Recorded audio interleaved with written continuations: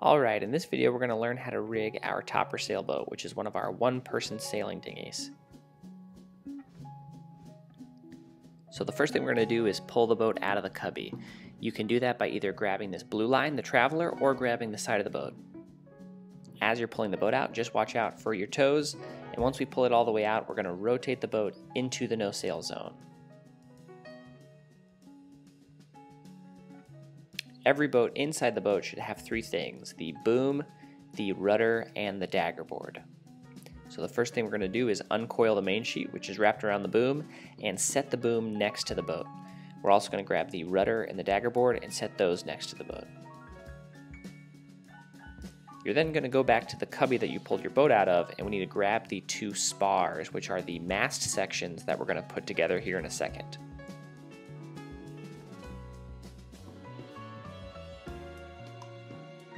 The connection pieces for our mast and booms have two different designs, so we just need to make sure that the boom inside our boat matches with the mast piece that we pulled out of our cubby.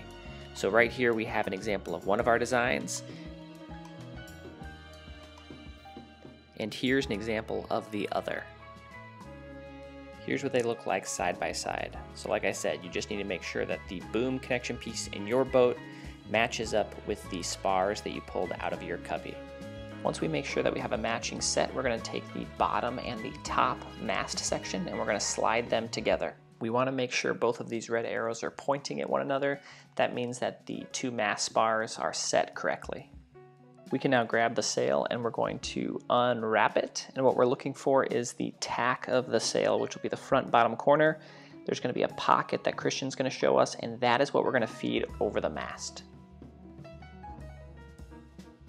Christian's going to start to feed the sail all the way down the mast, and the goal is to pull it as far down as we physically can. We want to make sure that we pull the sail far enough down that the very top of the mast is exposed. We're then going to walk back down to the bottom of the mast, and we're going to grab our downhaul, which is going to be the line with the little ball and the carabiner. We're going to pull the sail as far down as we can, and we're going to hook the carabiner onto the tack of the sail. You can see that on this mast, the downhaul is yellow. It's really important that we keep this totally loose as of right now. Now you can go to the top of the mast. You're going to grab the halyard line and you're going to stick it up and through one side and then down and through the other side. We're just making sure that after we do that, we pull the sail up as high as we can on the mast. We're now going to tie a figure 8 in the halyard line.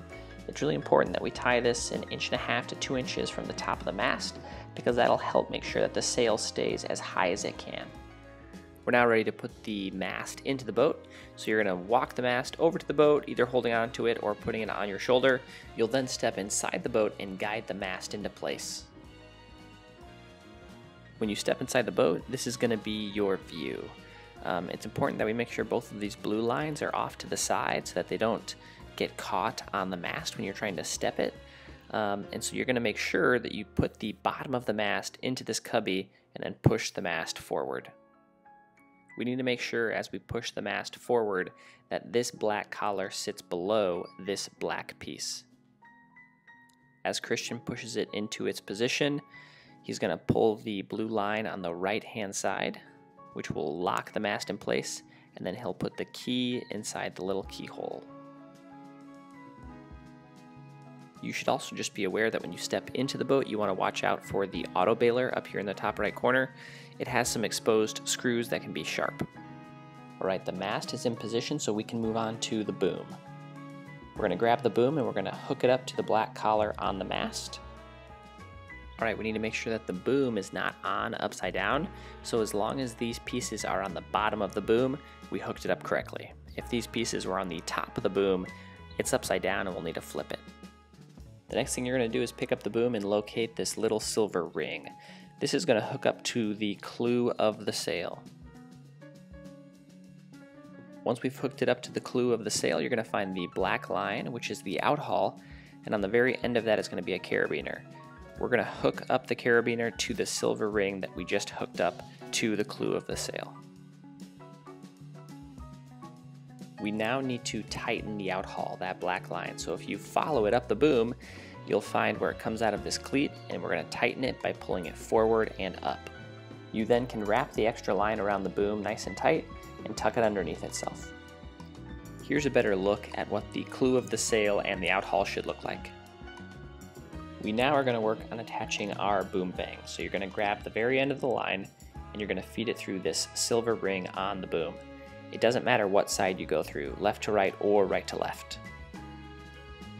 We're then going to bring the end of the line back to where it's tied off on the mast, and we're going to feed it through the top. Now, as you can see, when Christian feeds it through, it's going to come out the other side, which is what we don't want. So Christian's going to pull it back through and use his other finger to help guide the line forward. Lastly, we can tighten the downhaul by grabbing the orange ball and pulling it straight down. Just be aware that you'll want to adjust the downhaul, outhaul, and boom vang based on the wind conditions and your sailing ability. Now we need to attach our rudder to the boat. Christian is going to grab the tiller and the tiller extension and feed it underneath the Traveler, the first blue line, but over the top of the second blue line. He'll feed that all the way in until he can line up the pins and the holes, which will lock the rudder in place.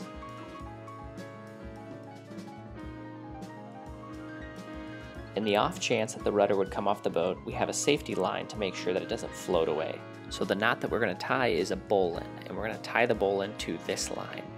Alright, so the first thing we're going to do is feed the safety line underneath the Traveler, just like we did with the tiller and the tiller extension. But we're also going to feed it underneath the second blue line as well. I'm then going to create a loop in the line, and it's important that the tail side is on top. If I flip the loop around so that the tail is on bottom, it won't work. So I'm going to flip it back around so that the tail is on top, and I'm going to pinch right here at the bottom. We're then going to take the end of our tail, the rabbit, up through the hole, around the back of the tree, and back through the hole.